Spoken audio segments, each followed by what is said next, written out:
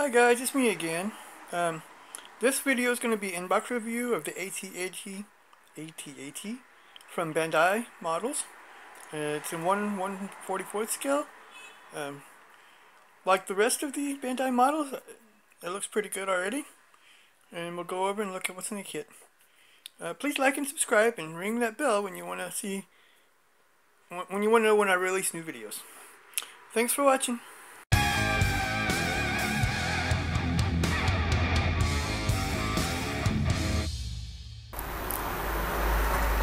So here we have some nice box art for the AT-AT. This is in 1/144 scale. Although I wish they were all in the same scale. The AT-ST, Y-Wing, and B-Wing are all in 1/72 scale, and AT-AT in 1/72 scale would be really huge, but it would be really cool too.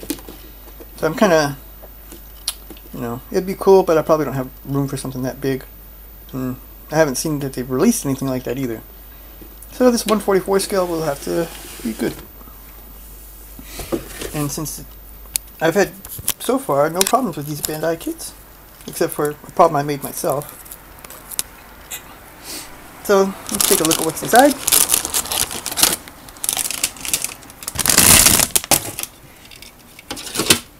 Let's look at the instructions first. Instructions look the same like in the other kits. That's better, huh? See, what do we got? Here's 1, 2, 3, 4, 5 trees. All are in light gray plastics except for one. One is white, and there's a small part on one of the gray trees that's with the red parts for the laser cannons. I think on this one I will be putting laser cannons on, at least one of them. I didn't do that on the ships though. Here we have the decals. You have one water decal and one time stickers, just like on the rest. On the other two are the same.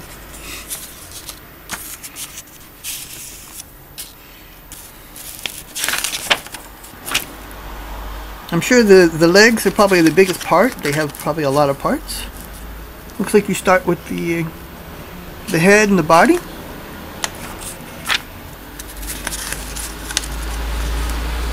And here's continuing with the body.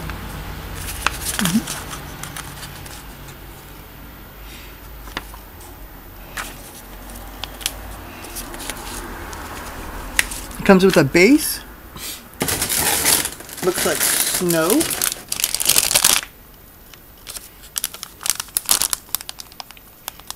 Probably gonna have to put some paint on that. The white paint from Revell, the flat white, should be pretty good for it. And here's a color chart on the back for painting, because it's not going to stay like this, even though you could keep it if you that's why these kits are good for kids, because it doesn't really require painting. It's molded in the color it should be, at least the base color it should be, even though I think it might be a little too dark. But we can lighten it up a little bit with some little paint. I see here it comes with 2 figures. These figures shouldn't be, there's no skin. It's all uniform. So I'll probably build these 2 figures. Instructions are good. Let's take a look at parts. You can see they have a lot of attention to detail on these kits. Look here at the interior. Lots of little details, lots of cool stuff to paint. I'm pretty sure the interior is going to be darker than the exterior. The head looks good. No pin marks on the outside. Cannons look really well.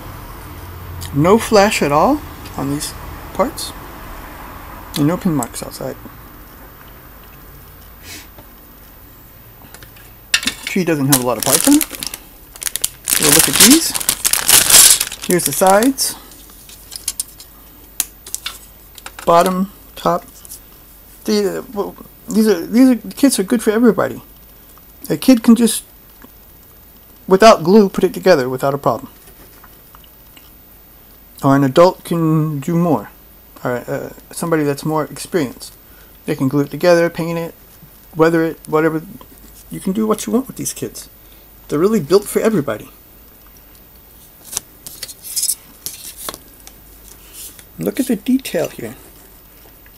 I wish half the aircraft I had this much detail. Now, if the details... I don't know really where they get the plans for these Star Wars models, because if you look at the old AMT Turtle in MPC, these really old kits, there's not a lot of detail. On the interior, there's nothing. And here, I don't know if they just take a look at the pictures and do it, or if they actually have plans from studio models or what. But, I mean, these parts look excellent. No flash. No pin marks to take care of.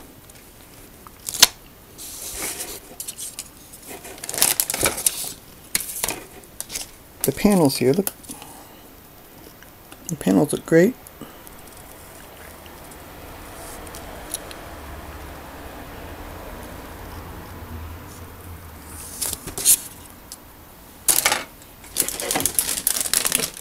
Like I said, the base, and it comes with a couple other small parts that are white here.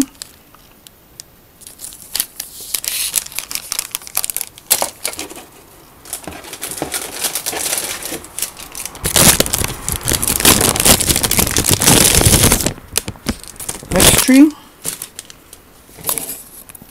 More detail parts. With smaller cannons. A lot of these are parts for the legs. Here's the glass for the front, and it has two laser cannons, but really you only need one because they fire and they each fire separately and not at the same time. So you'd only put one out there unless you put, if you put it like a clear part between the cannon and the end, so it looks like they fired at different times. That would work too, maybe. If you want to do something like that.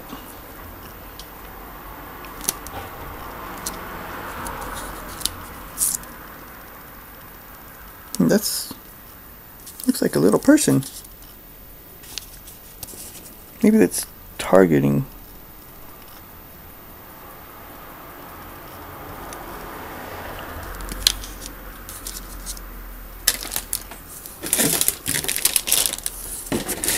And the last two trees, more leg parts, you can see.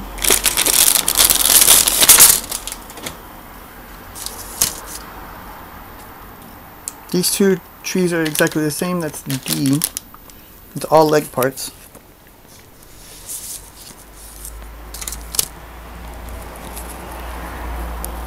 Here's the feet. These are also parts of the feet.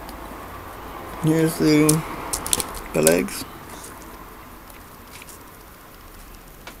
Looks like a really great kit. Can't wait to build it, but it's going to be next year before I do build it. And then I can do I can do it after a build review of it.